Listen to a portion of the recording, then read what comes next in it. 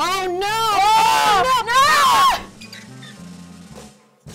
People are gonna be dropping some love you long times, potentially. I'm sure it'll be super stereotypical. Any like coded language for an Asian person, I expect to find in porn. Just looking at these titles, it already looks pretty terrible. Yeah. Let's just get this over with. Let's watch this. The Asian babysitter scared.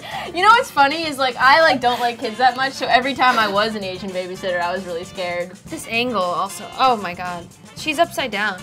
Like this woman's in her 20s, she's dressed like a little girl. And she has like pigtails like up to here with like a baby doll, crop top, and like shorts. He's treating her like a child. Oh god, he just pushed her down. he pushed her down and then just put. She basically made a nightstick innuendo. But she did it bad. Oh no! Oh, no! Oh my god, he's like putting his Like the actual nightstick. Not his dick. Sharon Lee, maid who knows how to please. Okay, so now there's like this Asian maid. She doesn't speak English, and she just says, sex. I want sex. So tense right now. I'm like, relax. Everything's clenched. I haven't seen one Asian guy in this too. I realize that. It's only been like Asian women and white men. She's speaking Japanese? Just like open her legs. Like, don't go. She was just speaking English earlier. This guy gets happy ending by an Asian massage girl. Why are you giving us old men?